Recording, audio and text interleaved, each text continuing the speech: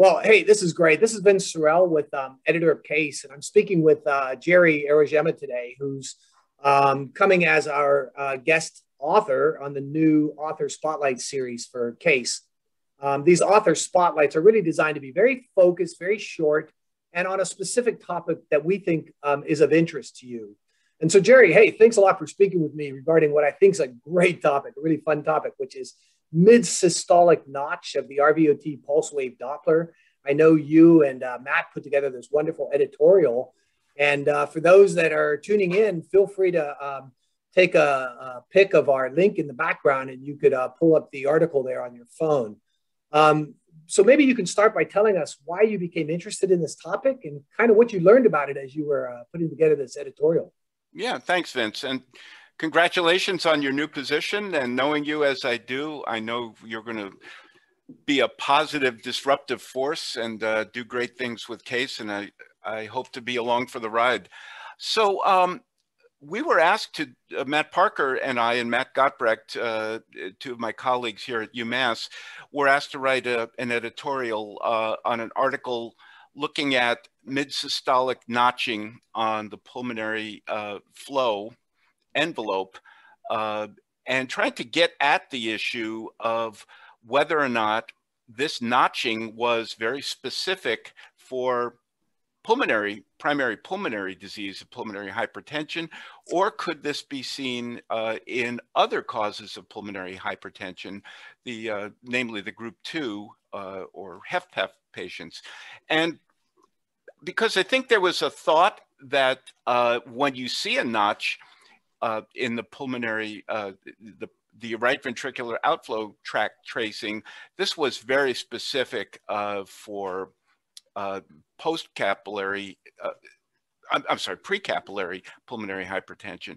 And what the authors of this nice paper found was there was a population of patients who had post-capillary pulmonary hypertension that did show the notch on their pulmonary venous tracing. So ever since I heard a lecture by Paul Forfia, who came up to UMass, Paul is at Temple, I've been very, very interested in this, and so have my colleagues. So that's basically it. We looked at the paper, and we also looked at a really nice editorial that was written by the MGH group on this topic, put an illustration in the paper. And basically what we're dealing with, the reason we have the notch, and this is what I learned in reviewing, was you have wave reflections that when pulmonary vascular resistance is increased, you have wave reflections that come back and summate while the ventricle is still ejecting and cause that notch. And I think that's really fascinating to me as I was reading through that, because this is the sort of thing that we see so often, and sometimes we take for granted, like what's the creation of it.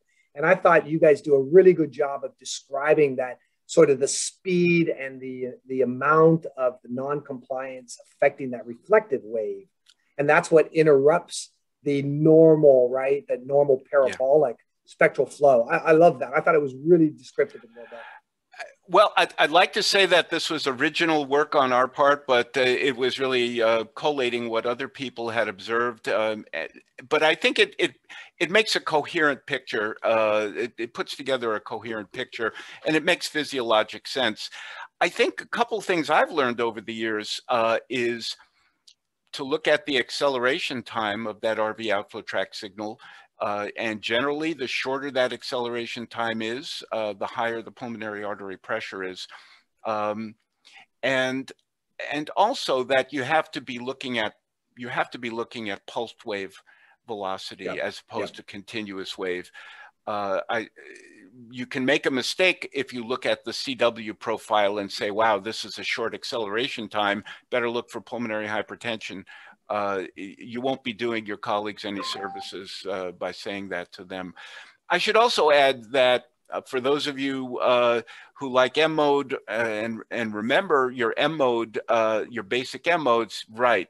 The so-called flying W is really the M mode, the motion counterpart of the flow signal that we're talking about.